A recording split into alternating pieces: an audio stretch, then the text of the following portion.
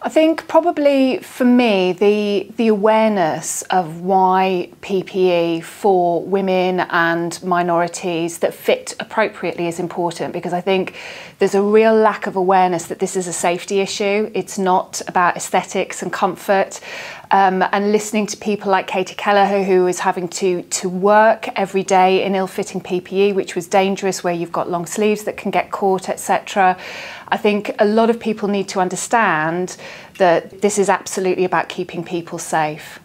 I think for me, it's about ease of accessibility. So obviously there are suppliers that are offering PPE for women and inclusive PPE in different sizes. Businesses just aren't making it easy to order for a number of reasons. There's the economics of it, buying small numbers, but also organisations understanding that at project setup there is an alternative, that PPE isn't unisex, that we do need to order PPE specifically for women, and to put those orders into our purchasing and procurement teams as well. But that process has got to be really, really easy for people to follow, because the PPE is out there with the suppliers, but we do need to make sure that we're testing that PPE amongst the female population that are on site to make sure that it is appropriate, that it is comfortable to wear, and it is keeping them safe.